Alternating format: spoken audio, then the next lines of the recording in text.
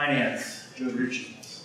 Well, there's a lot of talk about finance now and how we're going to pay for things, and all those suggestions are definitely something that we'll talk about. There's a whole lot of heavy duty work when you're talking about a bond, though. So, but it is something to discuss.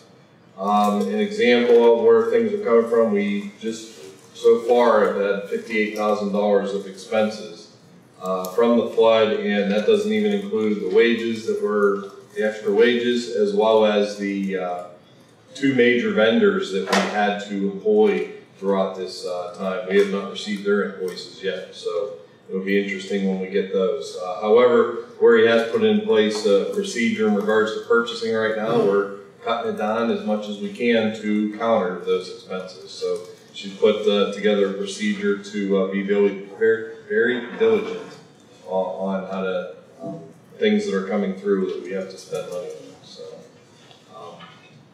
just got to tighten our belts and figure things out on how we're going to have to do things. Thanks, Joe. That's all I have to report.